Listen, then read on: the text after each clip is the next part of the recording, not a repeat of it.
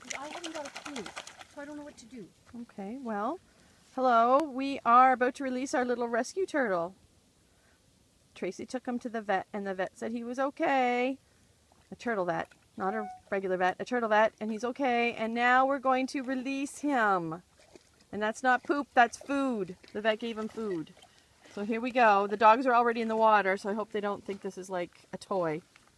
Oh, sorry. What do you think? Here we go. I'm not going to just dump him in. I'm going to let him come out of the container on his own. See what he does. Yeah. Let's see what happens.